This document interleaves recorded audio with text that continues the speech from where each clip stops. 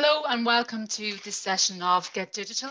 My name is Margaret Heffernan. I'm a lecturer in Human Resource Management here at DCU Business School, and I'm delighted to be your MC for this session. Throughout this week in GETDigital, we'll be exploring a range of topics related to business, leadership and entrepreneurship, with a particular focus on how businesses at all stages and of all sizes can harness transformational digital technologies to achieve their business goals. Turning to this session now, I'm really pleased to introduce our speaker, Laura Smyth, Managing Director at Tier Recruitment, who will be talking about how to best work with recruitment agencies and digital job search strategies. So to our audience, we would love to receive your questions, so please submit them during the session using the Q&A function, which you'll find at the bottom of your screen. Please be aware that the chat function is disabled, so please only use the Q&A option. We will then compile the questions at the end, and I will ask Laura to address as many as she can in the time that we have available. So looking forward to your questions. Please remember to use the Q&A function as the chat is disabled. So with no further delay, I'll hand you over to Laura. Thanks, Laura. Thank you very much, Margaret. Hi everyone, I'm delighted to join you all today to discuss how you can best work with recruitment agencies and the recruitment process in general. We will also address some digital job strategies, which are becoming more and more vital in this world where we are now forced to do more online, and also with the ongoing advancements of technology. As Margaret said, my name is Laura Smyth and I co-founded Tier Recruitment in January 2016. We work exclusively in fintech, blockchain and financial services industries, working on finance and technology roles. We pride ourselves on our delivery commitments and always provide the highest level of service to both our candidates and clients alike. We are always open to helping and assisting both our candidates and clients with hiring advice and CV consultation where required. I also co-founded Possible Coaching, once completing ICF recognised coaching training. So with Possible Coaching, we provide career coaching, organisational coaching and professional coaching. Our combined coaching skills coupled with our hands-on handle on the recruitment market means we are in an excellent position to work well with clients across the mentioned areas. So let's get started. What a year we've all had with COVID-19 and how it has changed the recruitment scene in general. So the market literally came to a standstill back in March last year as employers tried to figure out what was happening. Some industries such as tourism and hospitality were a lot more damaged than others. We're lucky because, as I said, we work purely in financial services and fintech, so it wasn't long until recruitment kicked off again, thankfully. Everything went online immediately. So previously, the majority of interviews were conducted on a face-to-face basis. This meant and means that job seekers had and have a huge opportunity to interview in the comfort of their own homes without sacrificing too much time. There were a few teething problems at the beginning as people got used to the changes. Remote working was also a challenge for employers and candidates alike at the beginning, but it has quickly highlighted those who are a lot more productive than others. There is nowhere to hide anymore. People are now demanding more flexibility from their employers in the longer term as a result. We recently conducted a poll and the results were people want 2 to 3 days per week from home in the longer term. People are really enjoying the better work-life balance and spending a lot more time with their families. Employers have had to become more flexible as a result of COVID.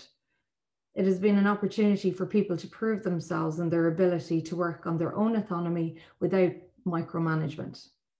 We've actually seen large employers that we work with start to give up some of their leased working spaces and looking at implementing hybrid working arrangements. So for example, work from home 2 to 3 days per week and spend the remainder in the office. In this slide, we'll discuss you and your new role. So before starting any job search, it's really important you ask yourself a series of questions to ensure your job search is tailored to your niche. So for example, your industry or technical expertise. For some people, other aspects are equally as important. Questions you should ask yourself are as follows. What are your specific skills? What industries are you attracted to and why? What is really important to you in an employer? What are your own values, principles, and beliefs? What motivates you? What demotivates you? Conducting a personal SWOT analysis is really, really helpful. So outlining your strengths and weaknesses against those of your peers, colleagues, or classmates, and then looking at opportunities and threats as a result of those. Prioritize your top skills, interests, and values as a result of the analysis. Then you'll be able to shortlist career options based on that analysis and list companies that can provide you with everything based on the overall analysis that you've done. This is actually something we work through with job seekers through our coaching business, possible.ie. And it can take around 2 hours to fully go through it, but it is so worth it. And sometimes what you think you're looking for is not really and truly what you want from your career and life. Here we'll discuss optimizing your CV and LinkedIn profile. This is absolutely vital, and it's becoming more and more vital. Now that you know exactly what you want to do based on the analysis that you conducted and we went through in the previous slide, you can understand that the majority of active recruitment by in-house or agency recruiters is conducted digitally on LinkedIn. So ensuring your LinkedIn profile is optimized is absolutely essential. When you're applying for a new role to a company, you must ensure your CV is also optimized for the specific role you're applying to. Specifically, you need to address and optimize the following. First thing is keywords and key points on the spec. So ensure that these are repeated throughout your CV, so at a glance, your application looks valid for the role. It is not enough to have a generic CV anymore. You must tailor your CV to each and every role applied to, and I can promise you this will be the difference in getting called for an interview and not. Second piece is around the summary, profile and title. Again, have you optimized these pieces for keywords and adapted your previous job titles? Just to let you know, job titles do not always translate from one company to the next. So this is a really important step. It might mean that you'll have to amend a job title slightly, but it's well worth it. It better highlights that you're a relevant candidate for the role. You also need to look out for the following in your CV. So the formatting on your CV, spelling, spacing, and then finally converting your CV to PDF before sending. These are all important for the overall aesthetics of the CV. I have a number of times have had candidates rejected from a role because of spelling mistakes, and it just looks careless. Your LinkedIn profile should be a summary of your CV, ensuring you capture keywords and are found by a headhunter for your perfect role. So some important pieces to assess on your LinkedIn profile are, first of all, title. Can you make your title more than a title? So you should edit it with keywords again in mind and roles that you would love to be found for. Then on your experience, you need to tell the recruiter or hiring manager about your experience. Aim to include 3 to 5 bullet points under each, while being conscious that you capture keywords and or key points of your ideal role. You should do this for all relevant roles. Under education, is there anything else you can add here to give the reader a better idea of what your course involved that might be relevant? So look at the qualification section of your CV. Make sure that's added in your LinkedIn piece as well. Also, if you got good marks in your degree or master's or course, you should include that. Are there any other courses, certs, training that you've done over the years that you can add here? The next piece on your LinkedIn profile is the skills and endorsements. So you need to add all the skills here that are relevant, of course, as these are keywords recruiters might be looking for, and will also give a better insight into your skill set. This part is not very time consuming, so it shouldn't take any more than 10 minutes. Put in as many skills as you can think of, both from a technical and the softer skills perspective. They're equally important to be included here. On the recommendations piece, can you ask current or past colleagues or classmates to give you a review on LinkedIn? So LinkedIn actually gives you an option to ask for a recommendation. This will honestly really enhance your profile, and you can give them one back in return. Again, this is something we spend a huge amount of time with our clients in on the career coaching side. And it's a hugely important step in finding a new role that's right for you. This is what the recruitment process in its simplest form looks like. These 4 steps. Of course, it rarely runs this smoothly, and there are always outliers that come into play. For the moment, let's discuss the process as it is. The job search. Start as early as you can. A process can take around 3 months to complete from beginning to end. It is getting better, thankfully, but it can take a long time. Also, another thing to note, there are busier and quieter times in recruitment. For example, summer and Christmas time are much quieter, as hiring managers or decision makers tend to take time off during these periods. From a digital perspective, there are lots of things you can do to enhance your job search. You can create job alerts, so make sure that you set up job alerts from all jobs boards that you use, and most importantly, LinkedIn. Play around with different titles. So once you know the companies you would like to work for from the analysis that you did earlier, you can identify the titles that they recruit for and the jobs that you want. Networking online. So when you're attending events, try to be there about 10 minutes before and wait until the end, 15 to 30 minutes after. See if you can get talking to relevant people. Attend events hosted by a hiring manager or a company that you want to work for. You can follow up with them afterwards and tell them what you really liked about their presentation and introduce yourself and why you would like to work there. Connect with hiring managers on LinkedIn and contact them directly on roles in a soft way. Don't pester them or be too forceful. Explain what it is that you like about the company and the role he or she is recruiting for. Explain specifically why you would be the best candidate for that role. Another thing you could do is create a video on your profile, your LinkedIn profile, to make yourself stand out. This could be like a video CV or a video cover letter.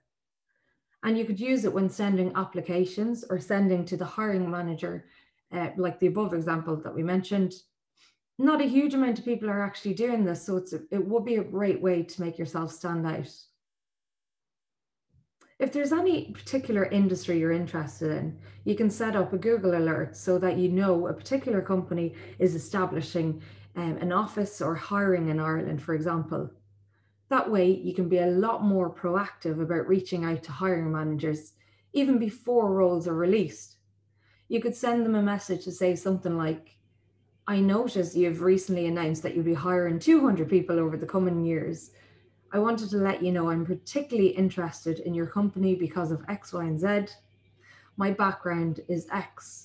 I would love the opportunity to have a call with you, and I'll tell you a little bit more about myself. The next stage is the job application. So if you're applying directly, you can use LinkedIn to either contact the hiring manager as opposed to sending your email to a generic HR email address. If you spend the time composing a well-worded message, you might have a better chance in getting called to interview. If you decide to go through a recruiter, just to let you know, most graduate positions are recruited for directly as opposed to via a recruiter, unless it's very specialist. We at Top Tier Recruitment recruit at a mid to senior level and above, so very rarely work at graduate levels. If you prefer to use an agency, research the agencies that recruit for positions at your level and within your specialist area. The benefits of using an agency is that they should be well versed on what their client looks for and can recommend CV amendments, for example. They can also negotiate your salary for you when or if the time comes. It is in their interest for your salary to be higher as the majority of time, because their fee is based on a percentage of the salary offered. While the job search process can be really stressful, and I know you'll be very eager for an update on your application, be careful how you approach it. It's okay to follow up a week or so after if you haven't heard anything from the internal HR or the recruiter, But most of the time, both the internal person and the recruiter are waiting to hear feedback from the hiring managers and cannot yet provide you with an update. So following it up with them too frequently can be annoying. It can genuinely be annoying for them. So you need to believe that no news is sometimes good news. Do update them, however, if another process you're starting in has advanced, because sometimes this can help to speed things up. The next piece is around the interview. It is absolutely vital you prepare for an interview. The more prep you do, the better you'll feel about it and the better your performance. Simple things like researching the company outside the actual website. So you can easily Google the company for news and articles. Also research your interviewer. Almost everybody is on LinkedIn nowadays, so it's really, really easy to find people. And it's always great to be able to ask the interviewer questions about themselves at the end. For example, I see you started your career in X. How did you transition into the position you have today? People like to talk about themselves. Interviews are generally technical or competency based. But if you don't know what the format is going to be, prepare for both. Technical interviews can be prepared for by going through your CV and job spec forensically. Know both these documents inside out. Think about projects you worked on so that you're prepared for more general technical questions. Make sure whatever is on your CV that you can account for it and be able to articulate how you obtained the various skills mentioned. Competency-based interviews are generally ones most candidates find the hardest. Examples of competency-based questions are, give me an example of a time you handled conflict in the workplace. How do you maintain good working relationships with your colleagues? Tell me about a big decision you've made recently. Or what has been your biggest achievement to date? You should answer these questions using the STAR method. So situation, task, action, result. And structure your answers in a useful way to communicate important points clearly and concisely. For every answer you give, identify the situation or task. So describe the task that needed to be completed or the situation you were confronted with. For example, I led a group of colleagues in a team presentation to potential clients. Then the action. Explain what you did and how you did it. For example, we presented to around 20 big industry players in the hope of winning their business. I delegated sections of the presentation to each team member and we discussed our ideas in a series of meetings. After extensive research and practice sessions, our group presentation went off without a hitch. Then finally, the result. Describe the outcome of your actions. For example, as a result of this hard work and team effort, we won the business of 15 clients. Where possible, try to relate your answers to the role that you're interviewing for. While your responses to the interview questions can be pre-prepared, try to avoid sounding like you're reading from a script. Don't attempt to wing it by thinking on your feet, as the quality of your answers will suffer. Also avoid embellishing the truth at all costs. Any lies or invented examples can easily be checked. The key to providing successful answers to competency questions is preparation. And the good news is it's relatively easy to do. Firstly, it's essential you read and understand the job spec, as we mentioned before. Next, from the job spec, pick out the main competencies that the employer is looking for and think of examples of when and how you've demonstrated each of these. Try to draw on a variety of experiences from your studies, previous employment, or any work experience you've undertaken. Familiarize yourself with the STAR approach to answering questions and practice your responses with a friend, family member, or if you're going through an agency with your recruiter. The next piece is around the offer. So when or if the time comes, you will likely know before if the role will meet your expectations from a monetary perspective. You should have a list of everything you value about a company. So it could be, for example, the culture, the flexibility around working arrangements, the perks, career progression, your own values, time, commute, working hours. Just know what they are. Here's an example of some questions that candidates find really awkward to answer. So it's important to prepare yourself, I suppose, for these questions too, regardless of how you feel about answering them. So why should we hire you? What are your strengths and weaknesses? Where do you see yourself in 5 years? What is your biggest achievement? And then, as we've just covered, the competency interview questions using the STAR method. Briefly on the career coaching side. So you might still be finding your way with regards to what you want to do and might consider availing of career coaching to help you. Basically, what coaching does is it enables people to shift from patterns or behaviors that no longer work for them and move forward with self-developed methods that work much better. Career coaching specifically is more directive. So the approach that I would take would involve a blend of non-directive coaching and directive mentoring. However, the bulk of the benefits are experienced through coaching or in the non-directive piece. As I mentioned earlier, I have a combined knowledge of recruitment and coaching. So that combined approach of coaching and mentoring works really, really well. And also I'm constantly in the market, so I have a very real and up-to-date knowledge of the recruitment scene and can mentor people accordingly. I also completed my master's in digital marketing with DCU a few years back. So I understand personal branding and how to sell yourself, I suppose, for want of a better word, or sell your experience to your potential employer. Career coaching can generally go one of two ways. One, you know what you want, so we can plan for that. There may be 1 or 2 moves you'll need to take in between to get to where you want to go. 2, it could be figuring out what you like about what you do now and where that can be applied. This will be incorporated into an overall plan that we do with you.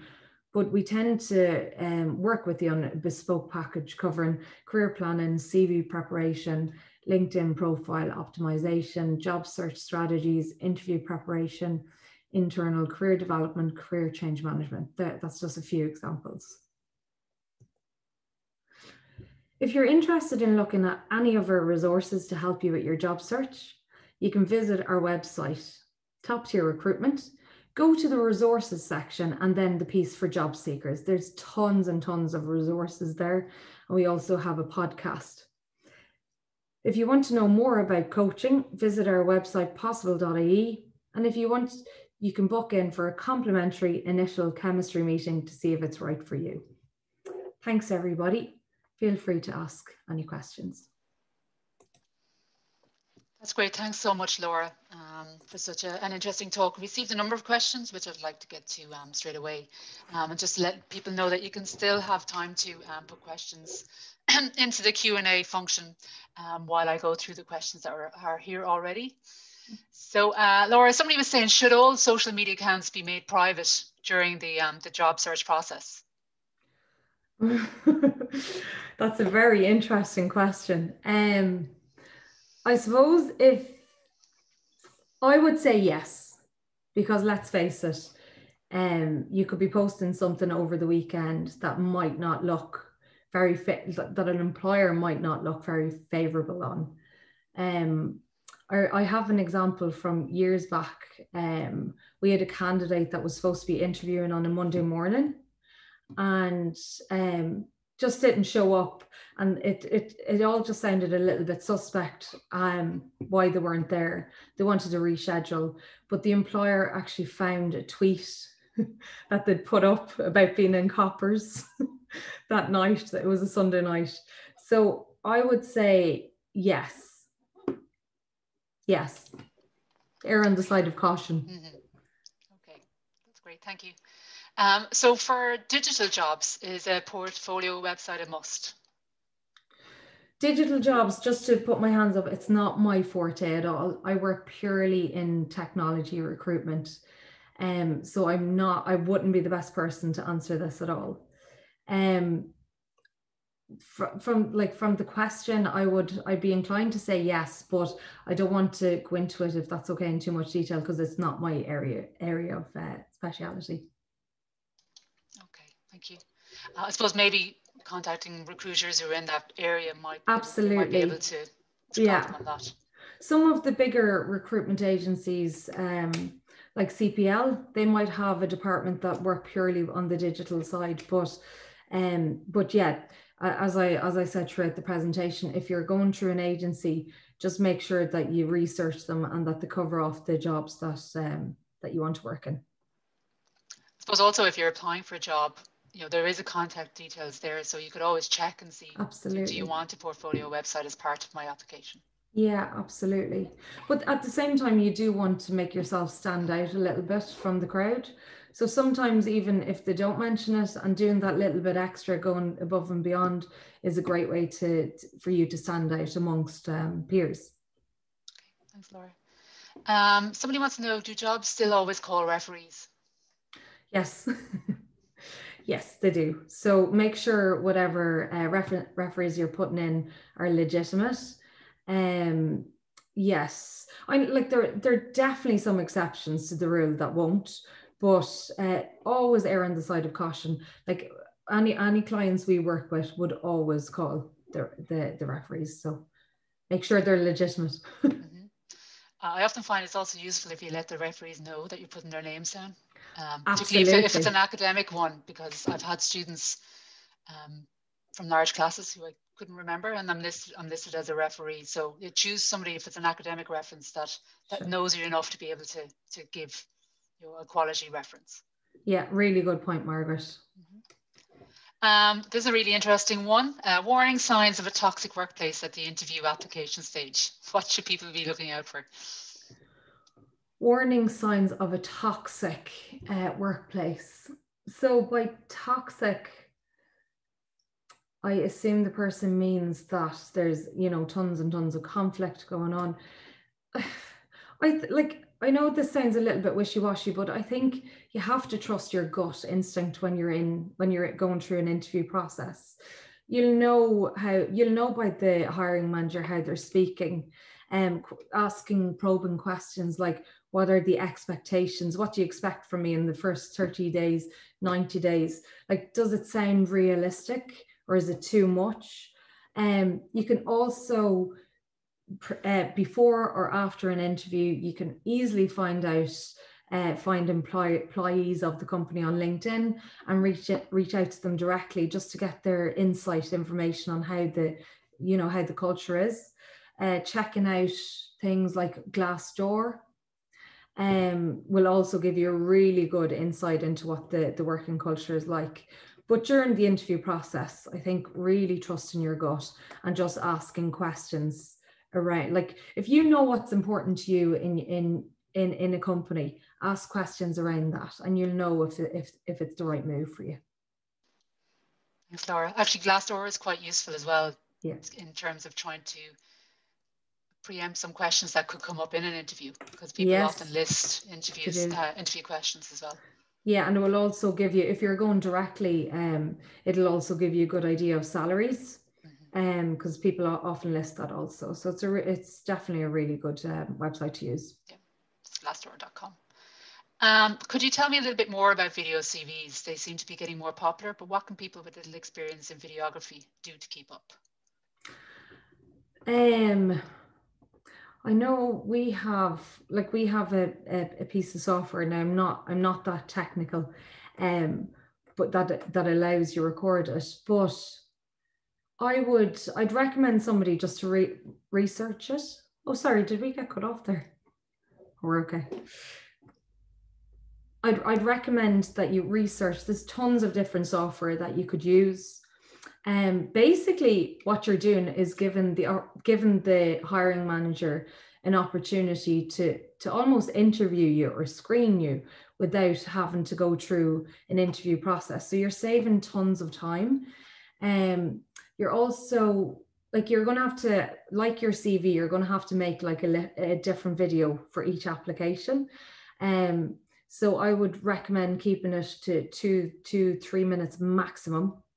just giving them kind of a summary overview of your technical experience, and let them know your personality, what really interests you, why you want to work for the company. You can demonstrate the I suppose the research that you've done about the company. But as I said, there's tons of software out there, so just research what is best for you, and also keep in mind that it can't, like your regular CV, it's not enough to have a generic video or a generic CV. Everything needs to be tailored for each and every job. So whatever software you choose, just make sure it's easy to make those changes.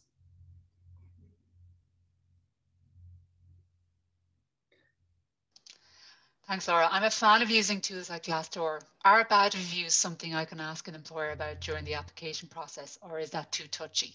Something along the lines of, what are you doing to improve employee well-being to avoid ratings like these in the future? Thanks. I think it's a little bit too touchy while you're going through an interview process. If you're like, sometimes we had a client that scored really lowly actually on Glassdoor, and we brought it to their attention. And now they have improved it since. But like, sometimes like Glassdoor, it's great, it can be great, but the majority of people that leave reviews, you have to remember they are negative as well. I wouldn't be inclined to ask the hiring manager. What I'd be inclined to do is ask your recruiter if you're going through a recruitment agency, or you could again reach out to people in the company and ask them for their advice. But yeah, I suppose when you're going through an interview process, you just need to be a little bit diplomatic and selective about the questions that you ask. Yeah, and as you said, you kind of have to look at the overall ratings. Yeah, exactly. Yeah, as you say, oftentimes the people with negative experiences are the people who will leave a review. Yeah. As opposed to people who are quite happy. Are there no more questions at the moment? I suppose I might ask, if you don't mind, I might ask one or two questions where, do you see, is there any value in people having a cover letter? And how important are cover letters attached to CVs or cover emails? I personally don't see much value in a cover letter. I think, first of all, employers don't really read them, to be honest. We don't even in recruitment agencies read them. What I'd be more inclined to do is focus on the summary section of your CV, and make sure that the keywords from a job spec are incorporated into that summary. I would also, moving forward with the times, I would definitely look at a video cover letter as opposed to a Word document.